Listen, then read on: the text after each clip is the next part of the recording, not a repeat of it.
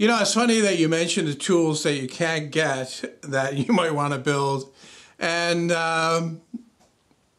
try as I may, I really can't see the need for a Panther router in the hobby workshop. And that's, I think, the target audience for us both.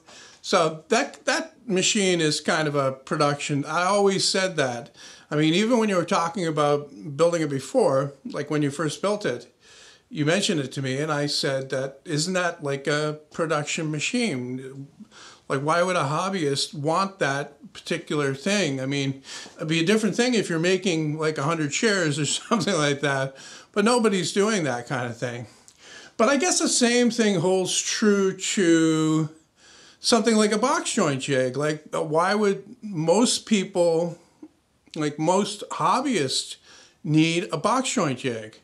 And that I can kind of understand, because if you want to build something that has box joints, it's almost better to have the jig on hand to do that, because by the time you set something up, the traditional type one, and then get that dialed in, it almost equals the amount of time it would take to build at least my box joint jig. Anyway, I don't know about yours. Well, actually, I do know about yours.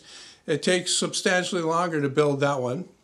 But in the time it takes to dial in the traditional type one, you can basically get mine done. It will cost a little bit more, but then you'd have it for the next time. Now, as far as the table saw goes, and getting it built as good as, say, a store-bought machine, that is a challenge, but that's why I want to do it. Like the jointer.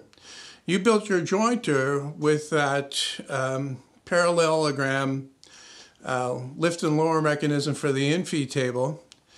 And I did mine differently. I used an inclined plane. And I think the inclined plane is a lot easier to do, can be a lot more accurate over time, because there's really no wearing parts. I mean, it's bearing on a full piece of plywood there. So it would be a lot easier to build, a lot easier to set up, I guess you could say. But I still found that a real challenge to do. And the level of accuracy that you need for a jointer is quite a lot higher, I think, than you would need for the typical table saw. With the typical table saw, all you needed to do is to be adjustable in the places that you need the adjustment. You need the blade parallel to the miter slots. You need the fence parallel to the miter slots as well. You need the blade to sit at 90 or stand up at 90 degrees to the table. As long as all those things are individually adjustable, then I don't see a problem with accuracy. It's basically the same thing for any store-bought tool. You would have to dial in the accuracy after you buy it. And the only difference is that, okay, something that's made out of metal, something that's made, let's say, high quality, will usually hold those settings better than something that's homemade. But if you take the time to simplify the design, very much like I did with my jointer infeed table, then you're taking away a lot of the variables that will, change over time. My goal has always been to make things less mechanical whenever possible and take away moving parts rather than adding them.